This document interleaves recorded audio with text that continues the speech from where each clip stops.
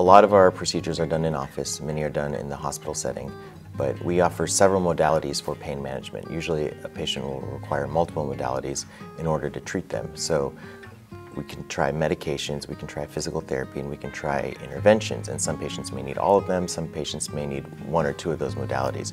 From a medication standpoint, people typically think pain management, opioids, narcotics, which isn't always the case. There are multiple modalities we have in the medication category to help treat a patient's pain depending on the pathology that they have.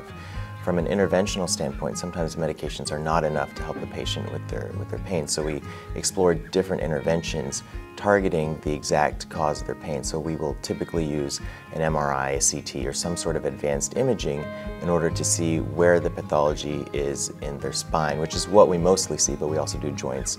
And we go in right where it hurts and typically inject it or do some sort of, if there's a fracture, we cement it. If there's a pinched nerve, we inject it. Or if it's just back pain without a pinched nerve, arthritis, we can target those areas too using different techniques procedurally, which are all minimally invasive.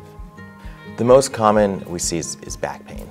We see back pain, neck pain, knee pain, all sorts of pain. We see a lot of people with migraines as well. So my advice to someone in pain is see someone, whether it's your PCP, whether it's another physician, or come see us and at least formulate a plan to tackle that pain.